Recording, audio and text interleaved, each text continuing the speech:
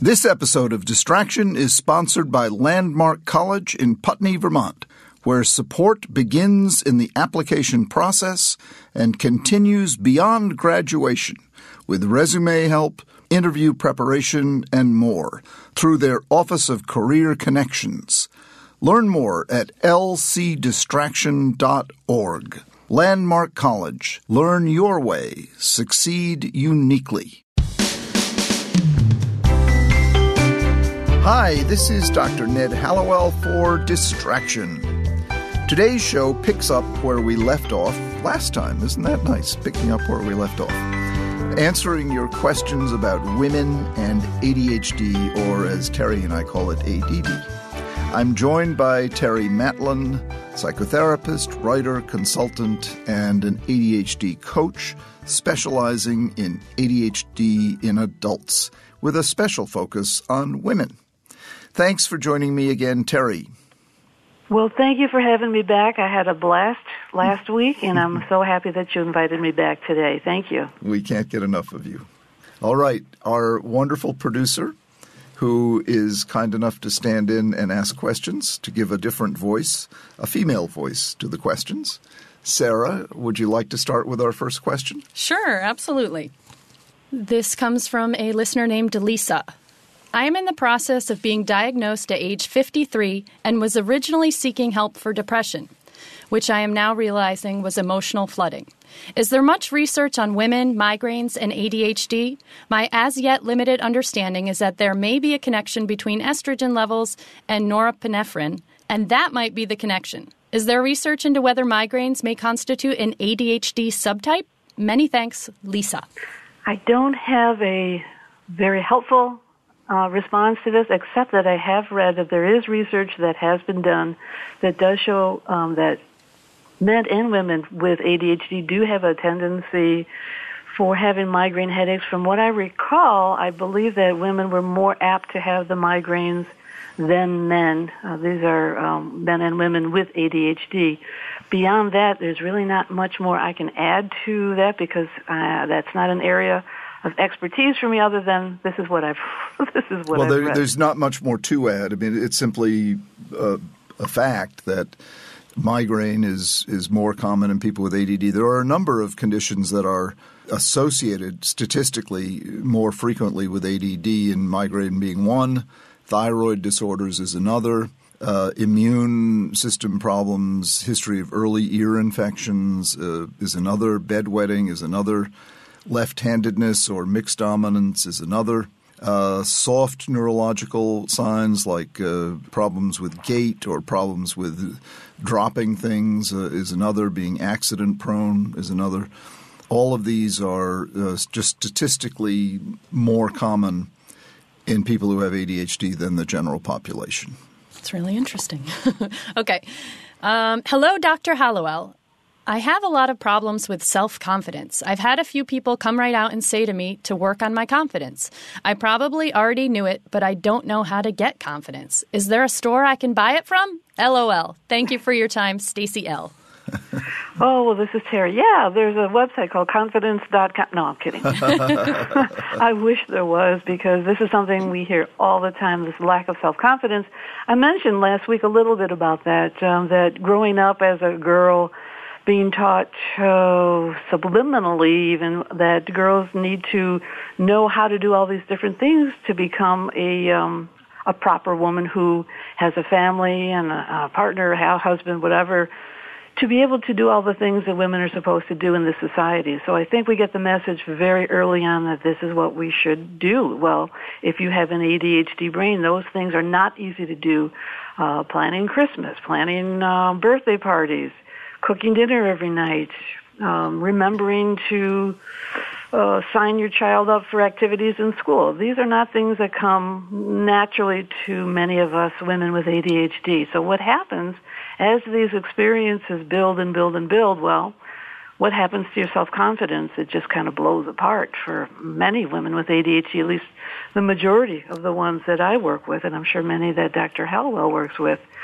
So what do you do? Well, we talked last week a little bit about working on the things that you are good at. So let's say you're really great at making friends You're great at connecting people. You're great at running. You're a jogger. You love painting. You're a musician.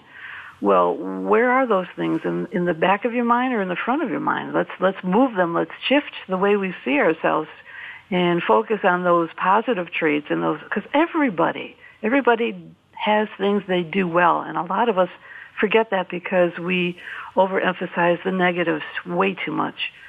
And so let's focus on the positives and work on strengthening those positive things and connecting, again, the vitamin C that Ned talks about a lot, which is so important for us to remember.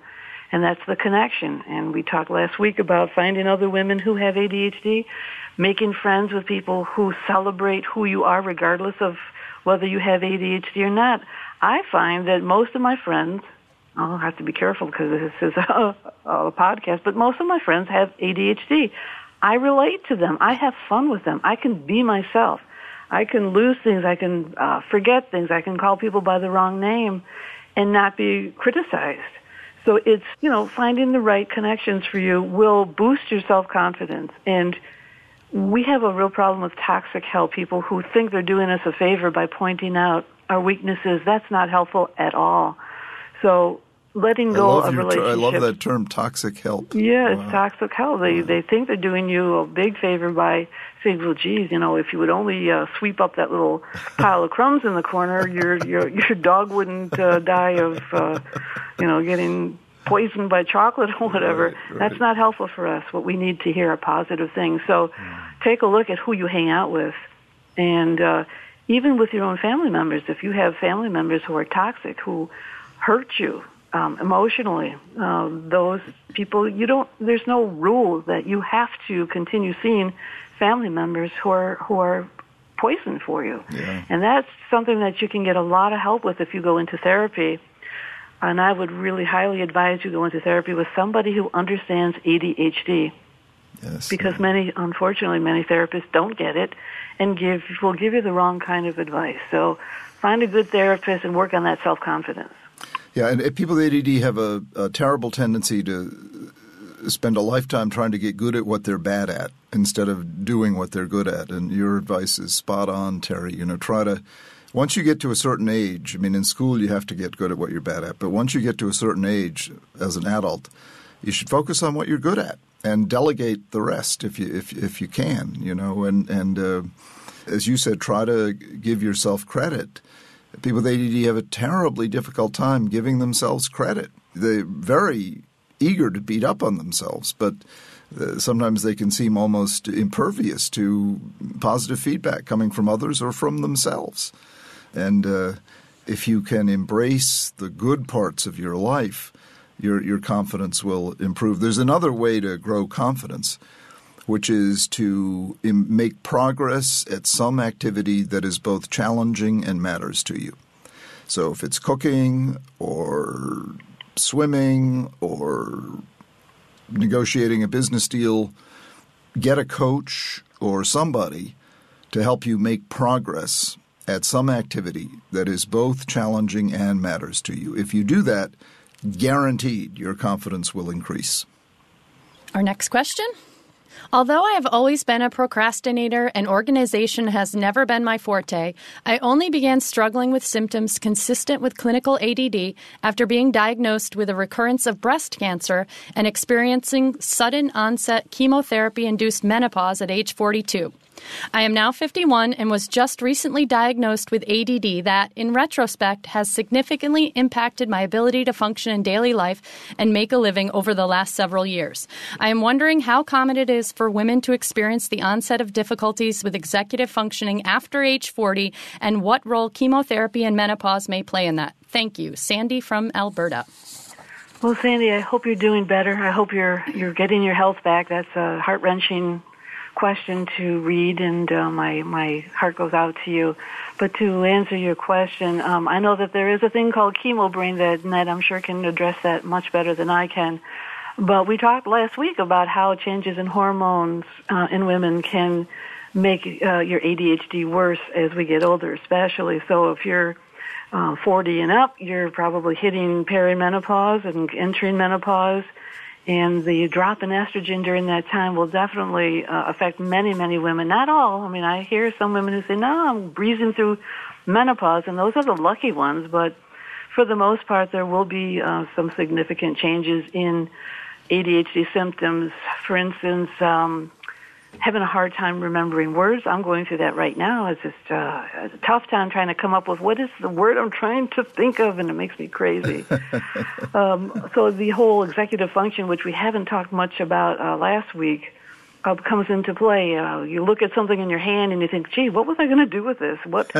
Or if you're cleaning your house and you end up in the kitchen when you should have been in the living room because you looked at something and thought, gee, I need to first go into the other room and see what's going on there. Before you know it, you're in about 4 different rooms before you get anything put away. So these things do affect women as we age, and there are ways to manage that. I can't remember now because of my own ADHD and hormonal changes whether we talked about what types of medication can be helpful during those times. Now with chemotherapy, this would be a very individualized plan for you, Sandy. So I'm going to talk a little bit about, in general, for older women, Dr. Patricia Quinn, who has studied hormonal changes in the treatment for women with ADHD, has talked a lot about, hormonal medications. Hormone replacement can be helpful, adding antidepressants or anti-anxiety medications during changes in women's lives. Those are all things that can be looked at. But again, and we keep repeating this, Ned and I, about how helpful it is to work with an ADD coach, because we really need another brain helping us, but also learning very pragmatic skills on how to get things done. And being held accountable is a huge factor in getting things done. So in my group, I have a group called the Queens of Distraction, where we meet online every Sunday. I make a list. Okay, what are the 3 things you're going to work on this week? And it might be just as simple as getting the laundry done, because even though it sounds simple for women with ADHD, it's not simple at all, because it requires a lot of steps that we don't really think about. We just say to ourselves, I have a hard time with laundry. Well, why is that? It's because there are different segments. You have to remember to do it, number one. You have to think about sorting things, the lights and darks. That's not always easy. And when you put something in the washing machine, for example, we'll be apt to forget to take it out and put it into the dryer. So what happens the next day, you have smelly laundry, then you have to start all over again. So these are things that women without ADHD often don't struggle with, but I know firsthand that that's the problem. And there are solutions to how to manage these day-to-day activities that women often, have to manage. So we need a little bit of help as we get older with medications, with getting more exercise, another major thing we haven't talked about is enough sleep. The sleep disorders are very commonly seen in women with ADHD, especially as we get older, because we see it also in just women without ADHD who are going through menopause. So a lot of things to look at, to think about, and to talk to your doctor about. All right, here's our last question, and I had to paraphrase. This email was a little bit long, so I paraphrased it a little bit. But Andrea wrote, I am a 42-year-old single parent of 2 kids, ages 16 and 6. I discovered that I have ADHD when I was in the process of getting my son diagnosed a little over a year ago. It has been mind-blowing. Looking back, I have always had it. I would repeat classes multiple times, at least once, going back as far as driver's ed when I was 15. I always felt that the world went faster than me. I would have a huge delay in understanding new information or complex situations. I would often wake up in the middle of the night with work on my mind and solutions that I needed to process right away for fear that I would forget them in the morning. The processing delay was super embarrassing, but I don't know if that is part of the ADHD. Is it? Andrea also goes on to write, I'm super sensitive to smell and can often smell things no one else can. Is that part of ADHD? And finally, she's also worried about pushing her ADHD symptoms onto her kids. And she asks, does that happen? Well, those are great questions, and where to start. First of all, being a mom with ADD and having kids, whether they have ADD or not, is an area that I'm very interested in because, well, it's my life. I have ADD, and one of my kids she's now a young adult, has ADHD, and it was a very, very challenging time of my life to try and teach my kids how to be organized when I couldn't figure out how to organize myself. So it's very commonly seen that this is a time of a lot of stress and you being a single mom at 42 with 2 kids is very, very difficult. So yeah, the things that you're describing of having to repeat classes multiple times, very commonly seen in ADHD. What we didn't really talk much about is that we often see learning disabilities along with ADHD. That could be part of your picture. I'm not sure because it can be seen without learning disabilities. So one thing you could do is get a neuropsych testing done to see exactly what is going on with your brain. Is it just ADHD, or are there other things going on that are more in the realm of learning disabilities or processing problems? So I would get that checked out. You say you often wake up in the middle of the night with things on your mind. Ned talks a lot about, he has a book out called Worry. I think that's the right title, but he talks about the people with or without ADHD. But with ADHD, we see a lot of this obsessing and ruminating, worrying, overthinking things, and that can keep us up at night, definitely. So yes, all the things that you're describing are very often seen in ADHD. But you wrote something that really touches my heart because I have a super interest in something that is rarely talked about, and that has to do with hypersensitivities and ADHD. In fact, I've written a bit about it and have presented on it at the conferences that I go to, like at CHAD at ADA. Hypersensitivity and ADHD, we see a lot of men and women, but I see it more in women where they can smell things other people can't smell. I'll tell you a little vignette story. If you're interested, I'll go fast. But way back before I was diagnosed with ADHD, I remember waking up in the middle of the night because I smelled skunk on our dog. And our dog slept with my husband and I. But it woke me up at something like 2 in the morning. And I couldn't understand how could my dog be sprayed at 2 in the morning by a skunk when we were all asleep. So I woke up my husband and I said, something's going on in the house. There's a skunk here. We've got to check this out. So we walked around the house. He didn't know what I was talking about. He thought I was nuts. But the odor of the skunk on the dog was just so overwhelming.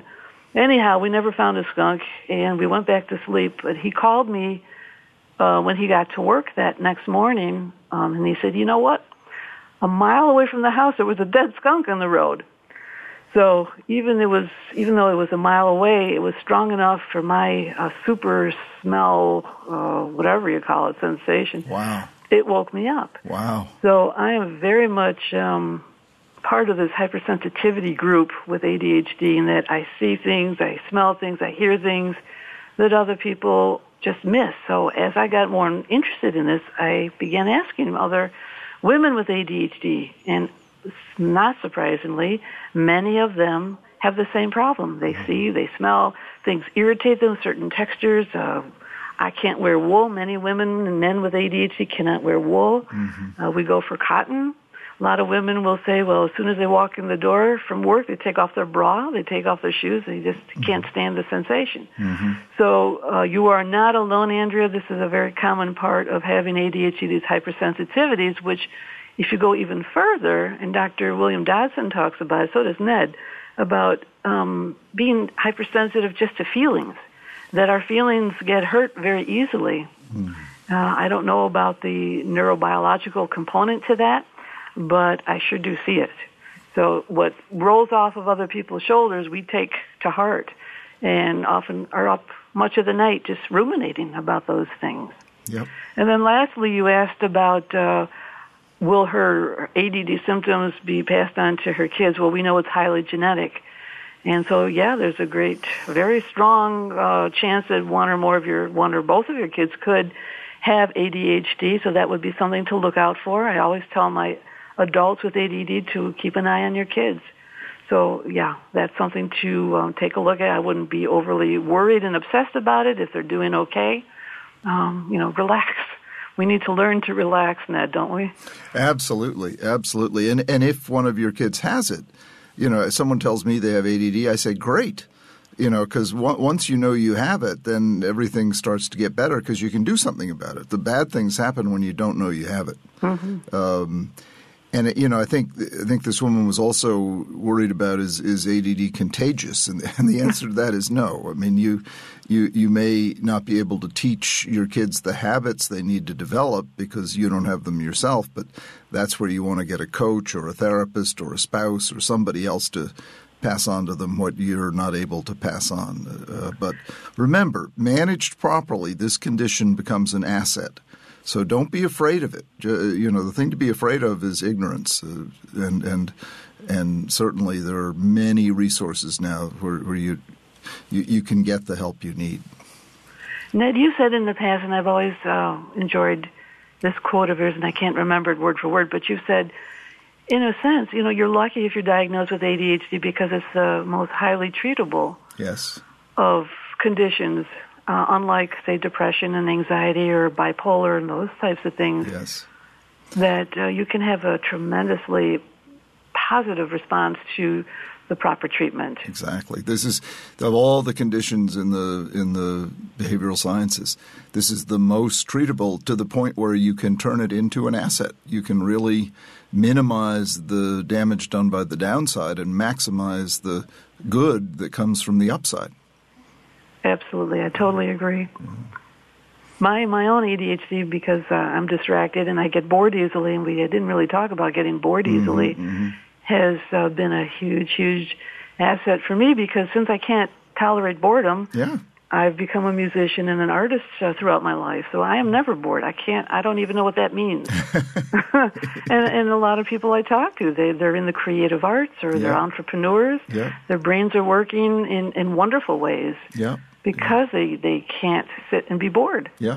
That's why I write so many books. I just finished my 20th book. I mean, it's we need to have a creative outlet. That's another thing. I mean, I think it's a part of treatment, if you will, that doesn't get talked about enough. We really need to have creative outlets. We do much better when we have creative outlets. Well, this is wonderful. Have we come to the end of our questions, Sarah? Yes, that is it for questions, but we would always encourage more questions from listeners if this sparked any other questions. Yes. Well, thanks a million, Terry. It was wonderful having you. Ned, thank you so much for inviting me. I always enjoy working with you, and I hope to come back again. Please, listeners, send in questions because we will invite Terry back. We will get to them.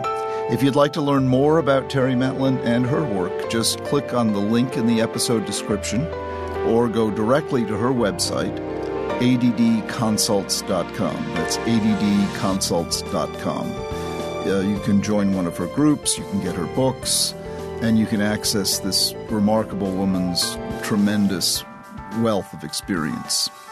And please, if you have a question or show idea for us, send it to connect@distractionpodcast.com. That's connect@distractionpodcast.com.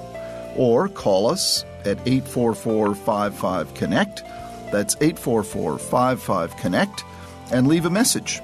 And if you haven't done so already, take a moment to leave us a review. Please leave us a review on Apple Podcasts. We really appreciate it. It helps us a lot. Hey guys, it's Sarah here, producer on Distraction. Just a heads up that we have a new sister podcast out, the Royal Wedding Podcast with Rob Shooter, bringing you news, updates, and interviews every week leading up to the noble nuptials. So go to royalweddingpodcast.com and subscribe. Distraction is produced by Collisions, the podcast division of CRN International. Collisions, podcasts for curious people. Our producer is the wonderful Sarah Gerton. Our audio engineer is the brilliant Scott Person. Our original music theme was created by the invisible and never here Mark Berman.